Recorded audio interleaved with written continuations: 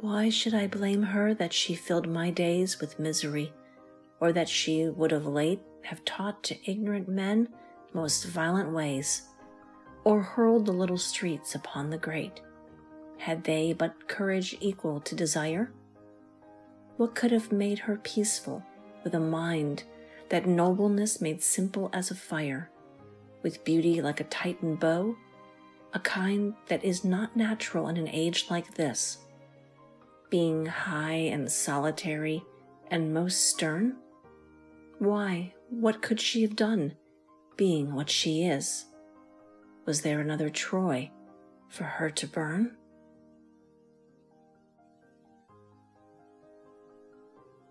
Had I the heavens' embroidered cloths, enwrought with golden and silver light, the blue and the dim and the dark cloths of night and light and the half-light, I would spread the cloths under your feet, but I, being poor, have only my dreams. I have spread my dreams under your feet. Tread softly, because you tread on my dreams.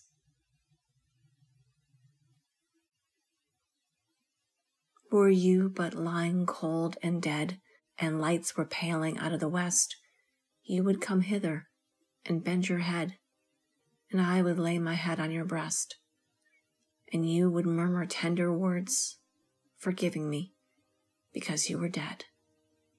Nor would you rise and hasten away, though you have the will of the wild birds, but know your hair was bound and wound about the stars and moon and sun. O would, beloved, that you lay under the dock leaves in the ground, while lights were paling one by one.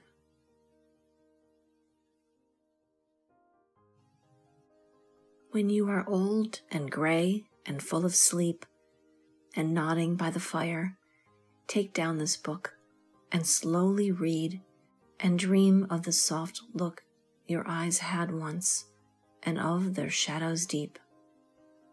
How many loved your moments of glad grace, and loved your beauty with love false or true.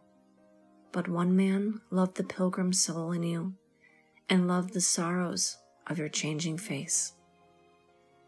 And bending down beside the glowing bars, murmur a little sadly how love fled and paced upon the mountains overhead, and hid his face amid a crowd of stars.